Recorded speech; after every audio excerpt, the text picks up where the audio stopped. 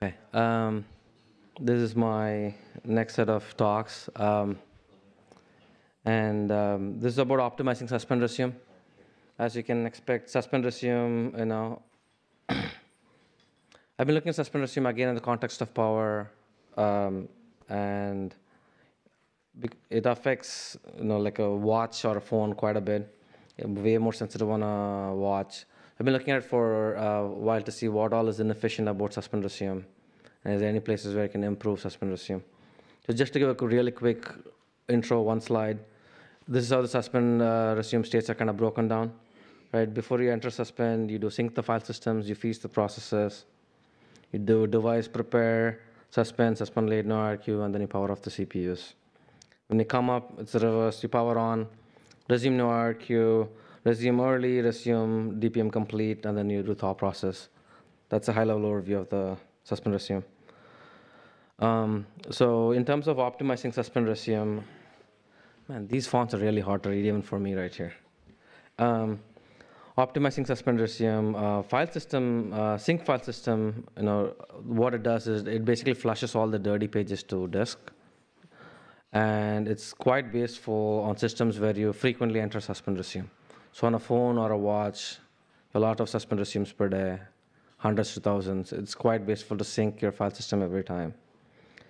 And on devices with large amount of memory, so if it's an 8 GB device, if you say 10% is the watermark of dirty pages you want to have, that translates to 800 MB. And if it's a random I/O, it can end up at 30 megabytes per second. So just your syncing file system can end up taking 25 seconds, right? So one of the problems here is that when you're doing file system sync, there's no way to abort suspend. So if the user starts interacting with your device and you want to abort the suspend and do something, the device is just frozen for some time. So first question is, the obviously easy thing is turn off sync on suspend, but then people are worried about data loss. So one question is, should we try to build more intelligence into it, say instead of every suspend, do it every suspend within 1 hour apart or whatever? Is that something you want to do? And actually even more important than that, is there a way or should we add a way to abort the file system sync or at least not block on it? It can continue syncing if it wants, but it'd be good to be able to abort the suspend.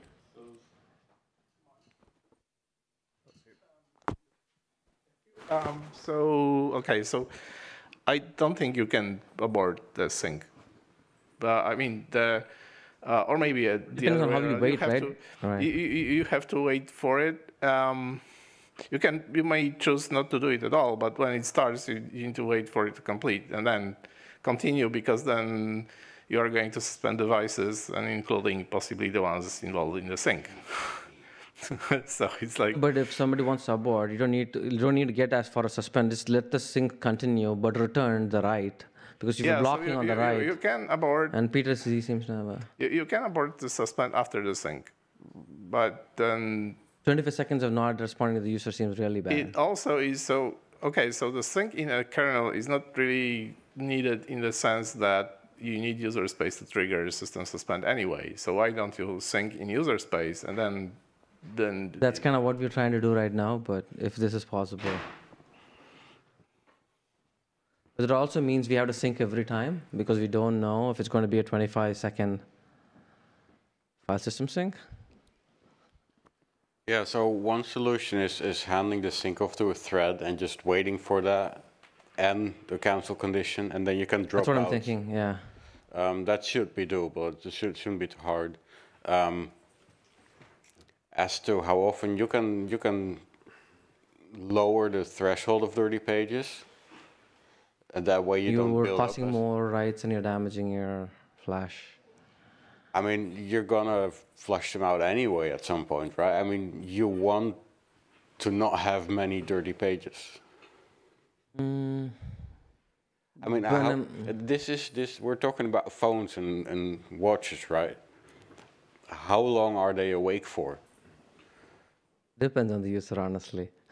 Genuinely, right? Phone, yeah. Watch is less so. But definitely for a phone, I mean, somebody's on their TikTok session for an hour, who knows, right? Yeah, so it's not, yeah, I don't know. Yeah. But I mean, if you're open to doing the file system sync on a separate thread and just letting it continue on aborting the suspend, I think that would be nice to do, I think, if you're okay on that. Yeah, so abort.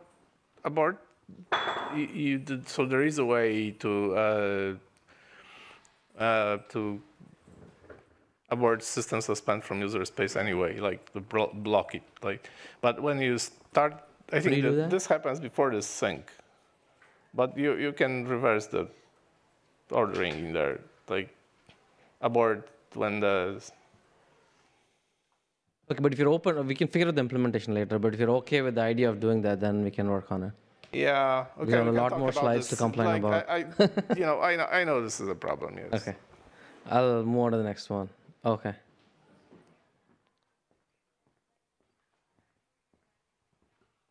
I didn't quite exactly understand what you wanted to do with the K-thread thing, but if you intend to move on with a suspend sequence. No, I'm not trying to move on to the suspend sequence. I'm saying when you're trying to abort. So let's say you kicked off a suspend, you're syncing a file system. You can take 25 seconds before, but I want to be able to abort it. Okay. So meaning let the syncing continue or stop the syncing or whatever. But no, I'm not trying to suspend before the sync is done. Right. Yes, that'll be done. Yes.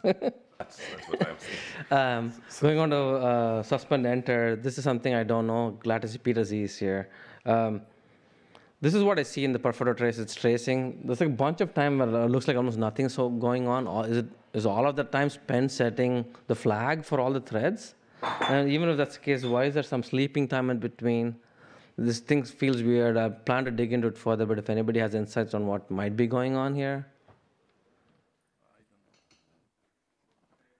Peter? Is this the freeze process? Freezer. The freezer, yeah. Like why aren't we using more CPUs to do the freeze? I don't know what's going on, but just in general, the picture looks inefficient. So I have no idea, to be honest. So it's been a while since I wrote that. I think it just iterates all the threads and try to move it to the frozen state.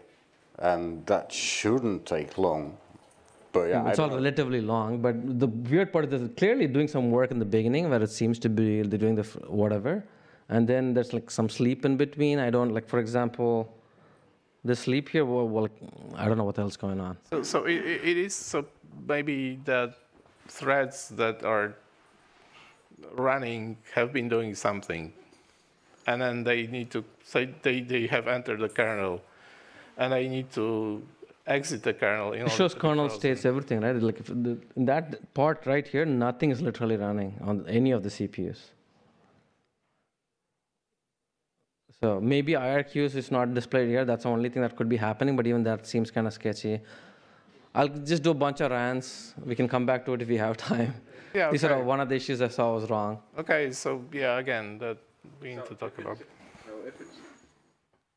If it's a kernel thread that's, say, blocked on a mutex, and that is not freezable, then we'll need to wait for that task to finish his blocking on whatever state that is. But like nobody else is like unblocking, right? Nobody else is running, so it can't even be so somebody you need to figure freeing. out who's waiting for what, but the freezer cannot always continue. You need to wait for the task to become freezable. Yeah, so for you. No, I understand, but like, assume in those cases something else is running. Like literally nothing is happening in any of the CPUs. Saravana, is this kernel thread freezing, or is this user space freezing? The whole freeze process. All of this. So for kernel threads, it's the problematic part is they freeze voluntarily, and they only freeze when they want to. Okay. So maybe it's like a timer thing. They're checking periodically. Okay. Whatever. They have to like reach the point at which they want to freeze, and then you need to wait for this to happen. Yeah, I need how much time I have left based on that. Well, still, I don't know, 10 minutes. Okay, I'll assume you have 10 minutes. Yeah, middle of the. Okay. So. The other part is looking at optimizing DPM resume all the stages, right? So this is on again a Pixel 6 running really close to the mainline kernel. So without any optimization, resume takes 82 milliseconds, but you see most of the CPUs are mostly idle, like they're not doing that much. So what happens if you go, say, enable asynchronous suspend resume for all the devices? Good news, it actually works. Fully asynchronous, every single device is asynchronous suspend resume. because firmware dev-link keeps track of the dependencies, it actually works very reliably. And it's actually, the funny part here is for resume, it gets 20 milliseconds worse if you enable asynchronous suspend resume. I have some guesses on what it could be. I'll show the suspend part of it, and then we kind of get to it. And then what about suspend? It looks fairly idle again, not much going on over the entire time because it's all serialized. 126 milliseconds is how long it takes. If you enable asynchronous suspend resume, you see more parallelization, and it's again stable.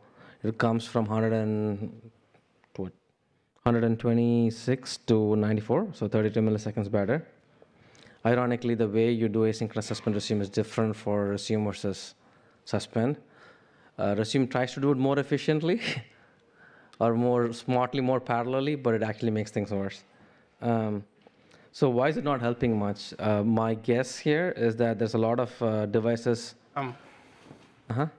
So there is a difference in between the suspend and resume async handling. So And that's what I said. Like they do differently. I know that. they do it differently. So the resume part starts all the async threads up front. Correct. It's trying to be more parallel, right? To make it faster. Doesn't do this. Yes. So that's the difference. That's different, but like the resume is trying to be more parallelized, but it actually makes things worse. Well, yeah, Right? okay. Right? Turns out. So right. the suspend doesn't actually do that. So my lot of devices have really small operations, so they don't have much work to do. But we're kicking off a new K worker, we're queuing work. There's a lot of context switches, a lot of wait for completions. So there's a lot of overhead every time you do asynchronous kick off an asynchronous work. So that's basically why we imagine you see so much overhead. And then one other thing I'm noticing is like, all of these stages are still synchronous. So you need to finish DPM prepare for every device. Oh, actually, no, before that. Do you know why DPM prepare and complete need to be fully serialized? Is there a reason to? DPM prepare, yes. The DPM complete, probably not. Okay. So the reason is that DPM prepare has to prevent children from being added to the device, and then it has to go one by one in order. It's full with proper dependency tracking, as that's Yeah, proper dependency tracking, yeah, because it has to. No, I'm saying with device links. Is that still an issue? That doesn't help a lot because you then could. So it's like we again we need to talk about this, but the problem is that if you don't go in order, then you would end up with some new devices showing up and being added to the DPM list in the wrong places, basically. And it possibly can be solved, but I'm not sure if it's worth it because that's a very so in the prepare phase, you are not supposed to be anything like two devices, so it should be very fast anyway. Not really. I mean, like, subjectively, not really fast. Okay, Like, I'm sure it's the operations are quick, but when you have like 300, 500 devices, it's getting worse. Yes, but complete could be done in parallel in principle. Then the other part is that we also do all the phases. We have hard boundaries between all of the stages. The question is, okay, if all the devices sitting on I-squares, you have finished whatever stage, can we move to the next stage as long as everybody in the dependency chain have already finished that stage? That's something I would like to explore. Yeah, so that it is like conceivable, but it would require a redesign of the whole. Very what? Redesign of the whole. Okay, so I'll try to make it as like a command line flag. If you enable that, then we'll. But it is designed this way. Like if we want to the stages to, so we would need to remove the stages basically. Is what I'm saying. Okay. Totally. If it works, you're not opposed to it. And right? then do it separately for every device, like the. So yeah, but possible. But then again, it would require some work. Okay. To do it. I'll try to look into that part, but there's definitely like a huge gap there where we can try to parallelize more if you want to. In terms of avoiding overheads, one thing we notice is basically figure out the really slow devices. So Vasan, this will answer your question. So if you figure out the really slow devices, go set them all async, and then you need to take those devices and all their suppliers and suppliers of suppliers, you need to go set them all as async. Same thing you need to do for the consumer direction. Take that device, their consumer and consumers of consumers. That's the only way you can make sure those devices run as early as possible during suspend resume. If you did that, it does get better. I don't have the graph here, but it gets better than not doing any async. And it's also better than full async. So a sledgehammer approach to this might be to reduce the number of worker threads involved. Kind of getting to the next one. So the second proposal, right? So that I could do the first proposal I gave, but the problem is that it's still not as parallel as it could be, and it still has some of these overheads. So what I'm proposing is what called breadth first suspend resume. So if you're thinking about, say, suspend, you go suspend all the leaf nodes in parallel. And once they're done, they just queue up their parent or supplier if they don't have, like, if they're ready to go into suspend. Basically, you don't queue anything that you think might end up blocking. So, and then as you finish, so basically you're walking up the tree and you just kind of set them up. That, hopefully that'll mean we won't have that many context switches or that many threads running at the same time. Halfway through, like, or 25% through this patch, didn't get time to finish it before this LPC. But that's something, does that sound reasonable to try? Okay. And that I'm making it on like a flag, like do everything asynchronously, because not every device is going to work that way.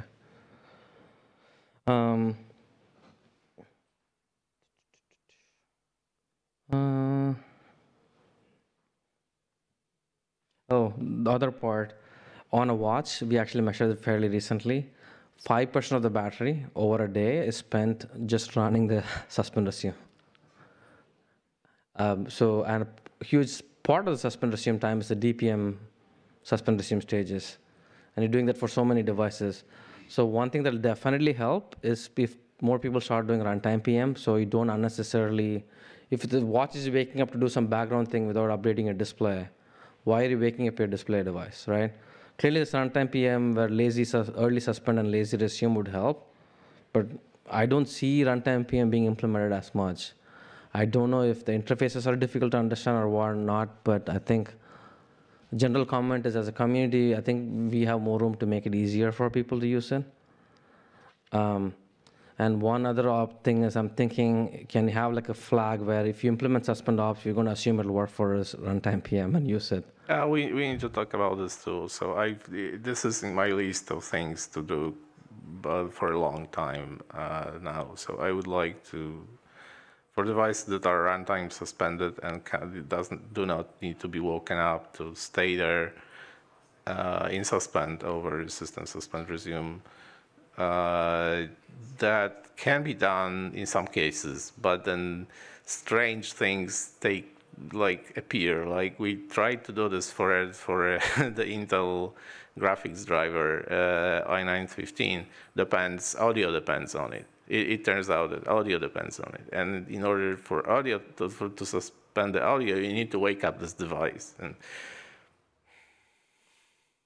okay. So that's a long-standing known problem. Okay, so but should we try playing with the flag? Says if you set the flag, then we're going to take a suspend ops, and we're going to assume it'll work as runtime PM? The flags are there, and then... No, what you're talking about is early resume and early suspend, late resume. That's there, I know what you're talking about. My point is more of, people aren't even implementing the runtime PM ops. So can we do something to make somebody there as a comment? Okay. I'm trying to make that more likely to happen. What can we do? Doesn't that already exist in the other direction? It does in the other direction. I'm saying if you do it in the other direction. Runtime PM ops and do PM force suspend and force resume, is that what you want? Not really, because there is a problem with force suspend and force resume that they cannot be used for all the kinds of devices for technical reasons. They can only be used for certain types of devices, and you know, the problem is we need to do something to consolidate all of that. I'm saying, can we call DPM, prepare, suspend, late, whatever, all those ops together, and say this is going to be a runtime? If you have those ops, Is that a flag that is likely to work? I'm not saying it worked for everybody. No. So you cannot use runtime PM. Well, so you could use runtime PMOs for system suspend, but not the other way around. That is generally not working. Okay. Is it worth trying, or are you saying it definitely won't work? No, so they... Not for everybody, again, based on a runtime flag. Runtime PM is the structure of runtime PM is just different, and then if you have those stages in suspend in the system suspend handling, then they are not present in runtime PM. So there is no like direct mapping to the other callbacks, like from there. I mean, maybe we can talk about this in a BOF or something, but we really like to. Starting to run over, so okay. Last slide. Wrap up, yeah. Last slide is S2 idle woes. We tried to get S2 idle working.